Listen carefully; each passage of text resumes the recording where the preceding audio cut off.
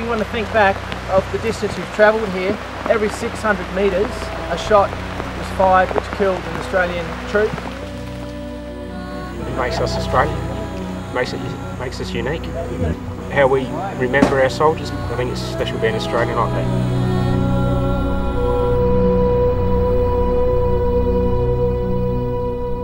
The Kokoda Track is one of the most important chapters in Australian history.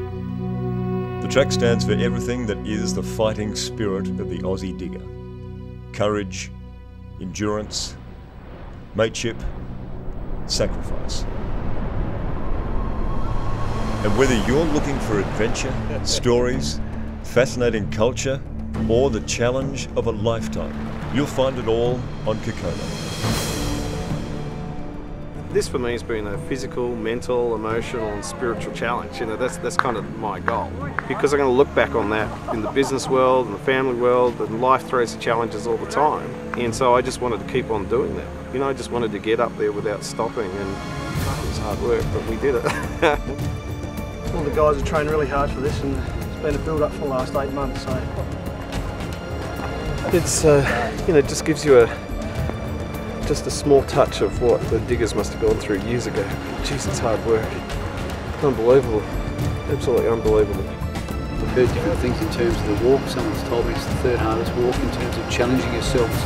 That was it for me. It was experiencing the difference between walking through the Daintree and walking through a jungle. This is a jungle.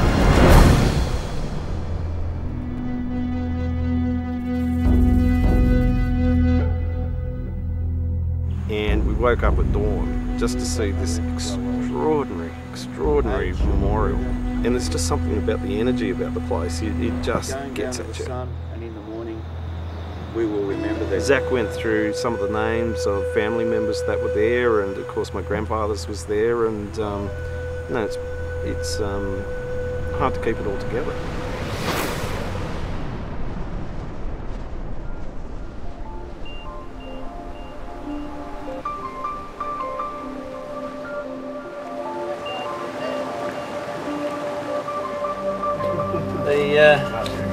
The porters have done a great job with you know, getting all our tents set up and dismantled and everything else, day in, day out. It's been great. So it's been nice coming into camp knowing that the tents have been up and it's just a matter of rolling in and getting your sleeping bag sorted and mattress sorted. So I thought we were going to get crap packet food, but I tell you, it's been absolutely awesome. I mean, the boys done a fabulous job. I mean, they give you the exact amount of history that you need to make it interesting, and also let you be yourself. And they're doing the walk with us, and then they come back, and then they're cooking, and you know, it's not like they've got a microwave or anything like that. And the food's extraordinary the whole time.